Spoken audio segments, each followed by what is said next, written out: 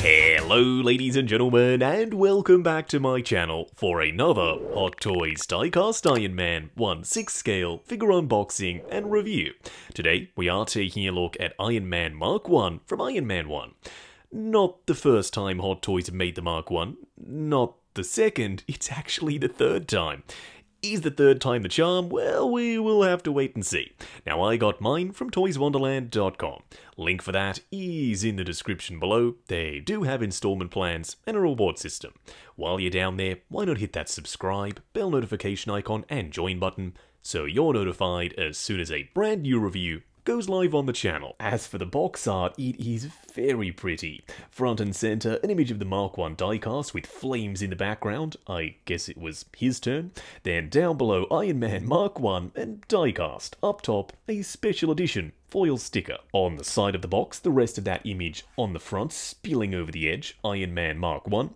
Down below, another shot of the Mark 1, and up top, Tony Stark building the Mark 1 in a cave. I am so sorry, I guess I was channeling my inner Obadiah. But it was bound to happen either in the video or in the comment section. We know it was built in a cave. Up top, another shot of the Mark 1, the Mark 1's helmet, plus all the warnings and legal info. Oh, and I forgot to mention the entire thing is done in a very subtle but noticeable metallic finish. I mean, you can see that it is subtly reflective. Plus, it does have this very interesting texture on the surface. Up top, Marvel Studios' Iron Man, the film that kickstarted the MCU, and Iron Man Mark 1. Oh, and on the other side, a big hunk of foam. We do have some tech details kind of sculpted into the foam itself. I'm pretty sure they sculpt foam. Then, in the middle, a Stark Industries logo. Normally, right about now, I'd be going for a snap transition, but there's really no need. Unboxing diecast figures is really easy. You literally slide off that top layer. It's kind of like a foam drawer that slides out. Up top it says Mark 1. You lift the lid. Job done. The Mark 1 has been unboxed. And interestingly enough, he's packaged with his faceplate up. I really wasn't expecting that. First in-hand impressions are, I can definitely feel the weight here. This guy, yeah, he does live up to the diecast name. What we are going to do now, though, is get all of his accessories laid out in the light box and take a closer look at everything he comes with. Starting off with the display base first, or should I say display bases, because technically, I guess, there are two of them. Now, the smaller one is a diorama display base, super lightweight, but the detail is awesome. We've got an ammo box, an ACOG sight, and a Stark Industries missile lodged into the ground. There's some texture, it looks like sand, he's of course in the desert. There are a couple of rocks and some wooden planks as well. Up top, a kind of funky looking crotch grabber. Now if you're thinking, hang on a minute, that display base looks familiar. Well, it should. It's the exact same mold as the base we got with the plastic version of the Mark 1, the 2.0. So the footprint is the same, but the paint is different. To me, the new one does look a little bit better. But there's also this funky thing. Now, you do just set this base on top of the extender, I guess, that gives him a little bit of a height boost in the display. Up front, it says Iron Man. This is a raised logo. I love the color. And around the front, Mark 1. But unfortunately, there's no magnets, no clips. This literally just slides around on top of the base. Plus, if you remove this and you want to use this as the base, there's no crotch grabber. So you're pretty much stuck with this combo, and to me, it's a little bit funky. Around the side, you can see these, which should be familiar, because this shape and these brackets, they were also used for the Justice League bases. Don't get me wrong, I dig that base combo, it looks sick, but there is a lot of reuse here. The top piece and also the bottom is kind of just a reskin of those Justice League bases, like I just said. Now we do get two flamethrower effect pieces, one for each side. They actually look like living flame moving and flickering towards the bottom, a little bit more dark orange for the top, and lighter yellow to translucent for the bottom. Now they do loop over the forearm, then the hand sits over the top. Don't worry, I'll show you how that works later on. With the original plastic version, yes, you got the flames, but number one, they looked uglier, and number two, they were so fragile, they broke constantly. But these are really thick and sturdy, so no worries when it comes to breakage. Sometimes when we get a special edition, it's a no-brainer. Always get the special edition, because those accessories are must-haves. But this time, no, it's not the case. I really don't think this is a must-have. Now, in the film, when he's hammering out the Mark I faceplate on the anvil and he pops it in front of Jensen, okay, that could have been cool, just include the faceplate, but the whole helmet, it's completely unpainted, there's no detail on the inside except for these pegs that would peg into a Tony Stark sculpt. Yeah, it's not really my thing.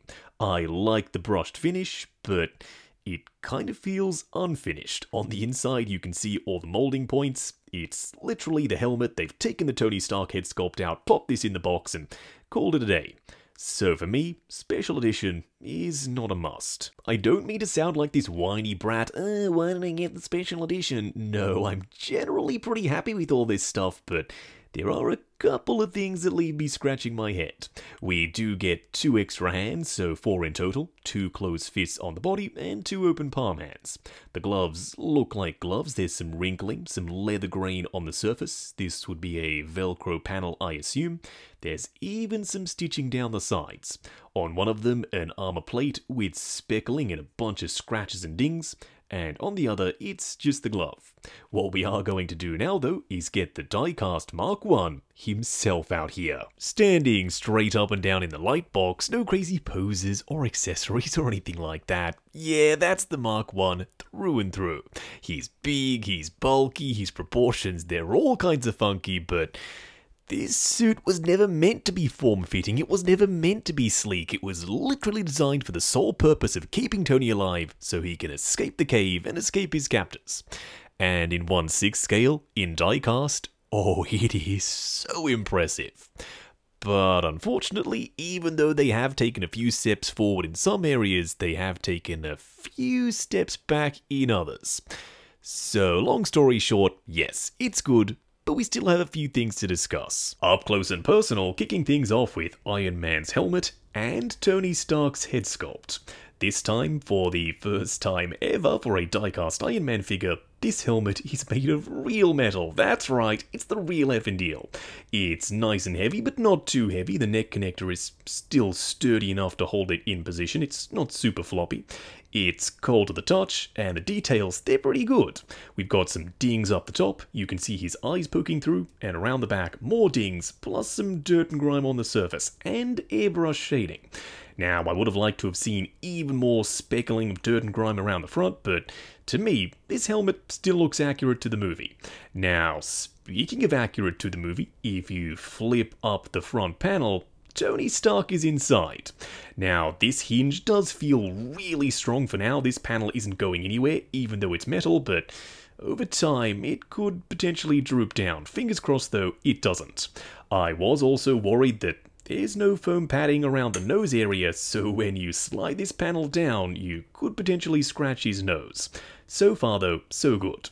Speaking of so far so good, that Tony Stark head sculpt is awesome. And yes, I'm fully aware that this head sculpt is a reuse from the plastic one, the 2.0. But the likeness is there, the paint applications are even better this time because, you know, modern technology and advancements in terms of complexion and skin tones and skin texture. The sculpt is the same, but the paint applications are way better. The intensity to the expression with the furrowed brow, overall, this head sculpt gets ticks across the board, at least from me. Now, he does have a proper skin tone neck, but there is this Velcro strap, this kind of faux collar. You could potentially remove that strap and collar if you so choose, so you can see a little bit more of his neck, but to me, I prefer him covered up. He's fighting the 10 rings, and he needs to protect pretty much all of his body. So having that covered up, it's kind of the way to go for me. Some people may actually say that the back of the Mark I is more detailed than the front of him, and to be honest, you're not far off. There is so much going on here, especially with this generator. But before we get to this, we do have to discuss the welding jacket. It won't take long. It is this very soft, supple, almost suede-feeling brown fabric. We do have some dirt and grime on the surface, and the seams are completely soiled. Now, in the film and in 1/6 scale, it serves as the base layer that all the armor sits on top of. So you can see it poking through pretty much everywhere. Around the back, around the front, and on the arms as well. We do have the correct length of sleeves this time. Unlike the plastic version, they ended all the way up here, and the rest of this was unpainted bare plastic forearm. This time it comes over the gloves, so it's a non-issue. This looks so much better. Up top, these armor plates are metal, and they look the part, they don't just feel the part. We've got this raw edge, some speckling on the surface, and it's a little bit bumpy. It almost feels like undulated hammered metal. First time I've ever said that, but that is the best way I can describe what's going on. There's a weld line, more filth in the crevices around the weld, where it's, it's picked up the dirt from being welded. It's not a clean process. We do have stark and some lettering, because prior to being the Mark I, all of these panels were part of various missiles, so that's why the branding is present. I also like that it looks like the paint has been chipped away and exposing the bare metal underneath. Now, for the generator, oh my word, there is so much detail. We've got these stretchy metal cables, so when you move the limbs around, they stretch accordingly. Don't have to worry about them popping out or potentially tearing. There are some proper plastic wires that are probably just normal wires, and there are multiple pulleys that in the movie would power this rotary section. Whereas in 1/6 scale, there's a USB-C port. So when you plug in the USB-C cable, struggling on camera, you push the button, this piece actually rotates. We also have the light-up arc reactor, and a red light on one of his gauntlets. That would be for the flight feature in the film. Obviously, in 1/6 scale, the figure doesn't actually fly, you already know that. Now, I like the light-up, I like the single plug-in, but was there any reason for this to be so loud? I mean, you can hear that, right? It's whirring, it's spinning, it looks cool, but imagine, in the display, he's standing there, he's plugged in, you have to worry about finagling this cable, and you have this thing making this awful racket. Not ideal. I would have preferred a secondary option that you could have just had the lights on without this rotor spinning. I still love the gimmick, but I reckon it could have done with a little bit more work. Also, up the top on this canister, looks like oil spilling over the edge. I hope that I'm not being too harsh. I really don't mean to. I love when Hot Toys experiment with stuff like this, but having that sound just whirring away in the background like a mini electric toothbrush, it's already getting on my nerves. It's going to get very old very quickly. Especially if you have this guy powered on all the time in the collection. It would drive me crazy. Maybe you're more forgiving than I am, but for me, I'm just gonna leave it off in my display. Up top, this chest plate is metal, more weld lines, more uneven surface detail. It feels once again like hammered metal. Couple rivets, and some lettering printed on the surface. Then for the paint applications, absolutely disheveled.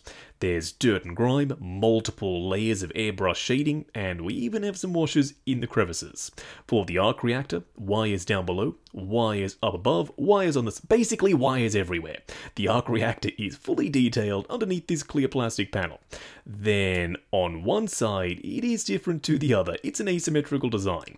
Most of these armor pieces are slightly movable, so everything can be adjusted when it comes to posing. Down below we have more wires and some straps and buckles. These almost look like terminals for a car battery that's plugged in down the bottom. Maybe they power the jet boosters, who knows. It's not just the chest plate that's asymmetrical, everything is. The thighs are, the shins are, and the arms are. The shoulder pads are made of metal, one side has a weld line and a little dent, whereas the other has just a teeny tiny scratch. The bicep protector does have a swiveling part up and down on the back, and it's nice and flat on the front, whereas the other is a lot rounder. We also have some cabling both on the outside of the bicep and on the inside tucked up underneath. There are some mini armature pieces, and yes, they do flex with the arm when you bend the elbow. We can see that brown jacket poking through exactly as it should. Now on this side, it's a bit of a party piece. Yes, there's a light for that little button he flicks to initiate flight mode, but there's another one. You can open up this panel and there's a missile, plus it's spring-loaded going up and down. I would love if they had an effect piece that could plug on so it looks like the missile had fired, but I know, I'm not complaining, this is still really cool. Then the panel itself is beautifully weathered. There's dents, there's scuffing, there's dirt and grime, and once again, I know I've already said it, but it looks like the paint has worn away. On the underside, the flamethrower with a little hose connecting around the back. Then on this side, the panel does extend down over the hand versus this one where the panel is attached to the glove itself. We have this propane canister, and on the other side, another flamethrower, because of course he does have flamethrowers on both sides. The flamethrower effect is very simple to install. You literally pop off the hand, slide it over the forearm, pop the hand back on, and it's done. It's locked in position. Whereas with the plastic one, it was very fiddly and it felt super fragile. This is a massive improvement. The flames look very realistic, and they do line up with the nozzle, so it actually looks like the flames are shooting out the flamethrower. Now, the translucent plastic piece does sit a little bit too close to the hand for my liking, but the effect absolutely still works. Coming down to the legs, they are so chunky. This guy is an absolute unit. This cod piece does look like multiple panels, but it's not. It's one panel and it's plastic, unlike most of the rest of the armor where that stuff is die-cast metal. Now, in the movie, these teeth actually would be functional when he rotates his waist, but in 1/6 scale, it's just for show. All the rotation comes from up above. His pants are fabric and they are pinstripe, which is accurate, but they're so clean. Why are they so clean? The welding jacket, the armor, it's all filthy, but his pants, they look practically brand new. At the very least, you only really see them up above and around the back, so it's not a huge deal, at least not for me. He does have this panel that can move around the back, and it actually looks like Tony would have just grabbed a panel, cut it, welded it together and said, yeah, that'll protect my butt, no problem at all. I love this little panel back here. It's a small detail, but it is detailed and painted on both sides. Then back around the front, it's asymmetrical. We've got a different knee pad that has this moving piece on one side as compared to the other. This looks a little bit heavier and chunkier. This panel can move forward and back, and when you do, you can peep the pants. Also, these tag treads actually rotate. They serve no real purpose other than to look cool, but if you wanted to rotate this rubbery piece, you totally can. There is so much detail here, and the same goes for the other side. Now, when you bend the knee, all of this stuff actually moves and is functional. I wasn't expecting that. I thought this would just be for show, but it isn't. All of this stuff, like I said, actually moves. Then coming down to the feet, asymmetrical, there's scratches and pitting on the surface for the metal, and the shoe pieces, at least the under panel, is metal, whereas the boot, nicely textured, sculpted and painted, but let's be honest, the real star of the show is all the armor, not what's underneath. Speaking of underneath, we do have some sort of detail for the heel and around the front, and I could have sworn that was a magnet, but unfortunately it isn't. I'm pretty sure that's just the screw that holds this metal plate to the boot itself, and that circular panel is just a screw cover. For a quick side-by-side comparison, on the left the Diecast Mark 1 and on the right the plastic 2.0 Mark 1. And your eyes aren't deceiving you, the new one is only a hair taller. A lot of people are going to be upset by this, but I couldn't care less, and I'm about to tell you why. Now, in the film, people mistakenly remember him as being this huge, towering, imposing monster, but that was by design. They shot him from below. They were very clever to try and make him look as big as possible. But if you think about it, it's literally some armor plating strapped over his welding jacket, his pants, and his work boots. So where would all the height come from? It's literally just armored up Tony. So he's going to be pretty much the same exact height as Tony. For me, the height is a non-issue. He's big, he's bulky, the proportions are better on the new one, but when it comes to the texture and the paint applications, I don't know. That plastic one is kinda calling my name. Just to hammer the height point home, here we have the new and improved Mech Test Tony. And he's a little bit shorter than Mark 1, but technically, I don't think that's accurate. I reckon he should be even taller, because he's got the Mark 2 jet boots on and they're kinda chunkier than the Mark 1 boots were. Nevertheless, as you can see, Mark 1 is still big, he's still tall, he's absolutely going to stand out, but some people, they still want him to be bigger. And finally, the moment that a lot of people have been waiting for, the Mark 1, 2, 3, 4, 5, 6, and 7 all in diecast, all standing together. And this is a sight to behold. It would make any Iron Man fan happy, and for me, it absolutely does. That issue of the Mark 1 potentially not being as big as some people would like, I know I've said it way too many times, it kind of becomes a non-issue. It melts away when you see them all standing together. It truly is special. Now, we will do this shot again when we get the 2.0 Mark III and the 2.0 Mark VI, but for now, yeah, goal accomplished. For a much closer up zoomed in comparison, new one on the left, original on the right. Well, technically the 2.0. But if you didn't believe me when I said it was a reused sculpt, now I'm pretty sure you do. The sculpt is identical, but where they differ, the paint applications. The new one just looks so much more lifelike. The skin texture, the complexion, and the fact that they actually painted the neck this time, whereas on the original, it was unpainted skin tone plastic. Am I going crazy, or does the plastic one actually look better than the freaking diecast? Usually this straight up isn't a question. The diecast is better all the time. But there's just so much more detail here. The paint is just way better. We've got multiple layers, there's more shading, there's more dirt and grime on the surface, and so many more colors. Now the diecast one, yes, is real metal, so it doesn't have to fake it. It feels nice and hefty in hand, but comparing the two, the plastic one, if you're not counting the feel in hand, actually comes across a little bit better. And more weathered all the way round. I mean, even this has chipping and shading and dirt and grime, where the new one has some shading, but it almost comes across slightly more cartoony. All of the panels still move the same way, and he kinda looks like the exact same thing, so I'm sitting here questioning myself. Justin, is the diecast really necessary this time? And so far, I know we're still not at the end of the review, but we're pretty close. I'm not so sure. Going over articulation, this is my personal copy, so I'm going to be more careful. And I suggest you do the same. I mean, we've got so many panels here. We've got metal on metal and metal on plastic. And the last thing we want is any damage or paint rub. Starting off with the head sculpt, there's a ball joint at the bottom and another one at the top. Looking forward to there, looking back to there, decent for flight poses, swivel and pivot side to side. The arms will go up to there before stuff starts pulling like these cables and colliding like the shoulder pad. Going forward and back, butterfly joint at the shoulder that hinges up and down. Swivel at the bicep. I'm pretty sure this would be a double bend at the elbow, but come on, there's so much stuff here, it's really bulky, so you only really get 45 degrees, maybe a little bit less. Then a hinge and swivel for the wrist peg. The torso moves forward and back way more than I was expecting, swivel and pivot. The legs will go forward to there before this stuff starts colliding. Going out to there, swivel at the upper thigh, ratcheted bend at the knee, getting you to 90.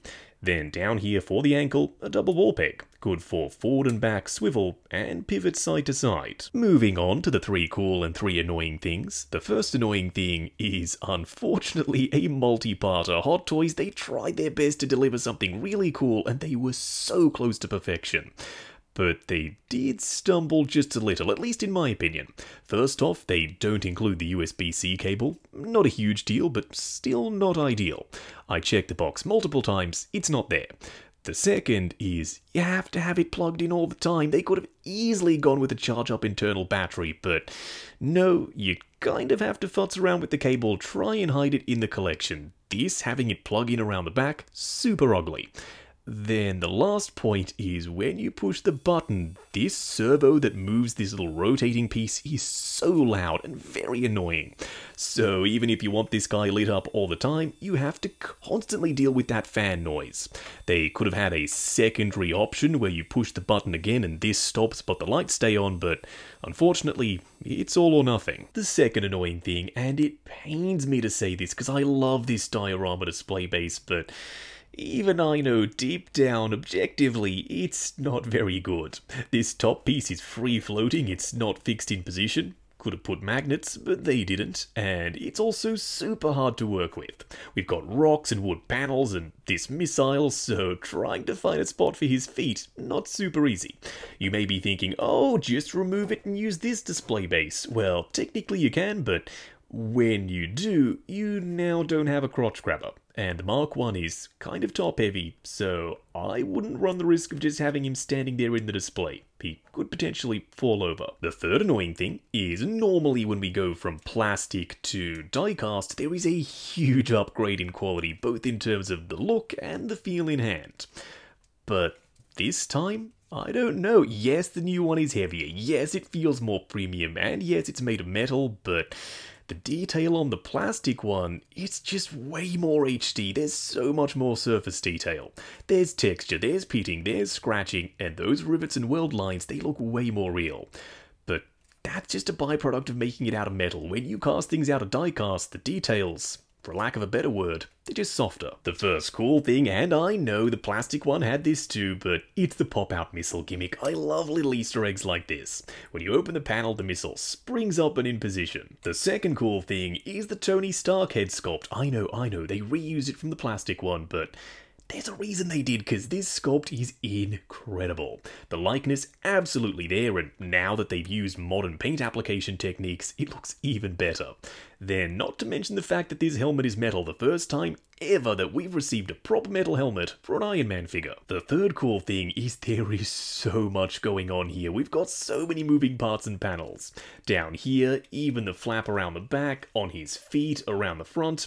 Even this tank tread can be moved up and down, which I totally wasn't expecting. Wrapping up on Hot Toys Diecast Mark 1 in 1/6 scale. Going into this, oh man, I was so excited. We've been waiting for Diecast Mark 1 forever. But that doesn't mean he's perfect by default. Now, yes, it was the last figure we needed in diecast to complete Marks 1 through 7, not counting the 2.0 Mark 3 and the 2.0 Mark 6 and the inevitable 2.0 Mark 4 and Mark 2, but just for the initial lineup, this was the last one we needed for our Hall of Armor. So, at the end of this, do I think this is the ultimate, the best, the definitive Mark 1 in 1/6 scale?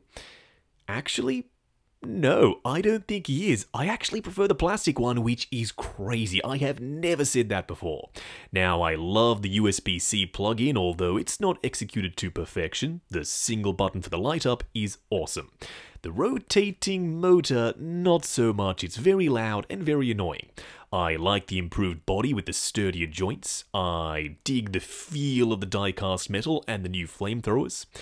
And overall, the fit and finish just feels a lot better. So what's the problem, Justin? Why do you prefer the plastic one?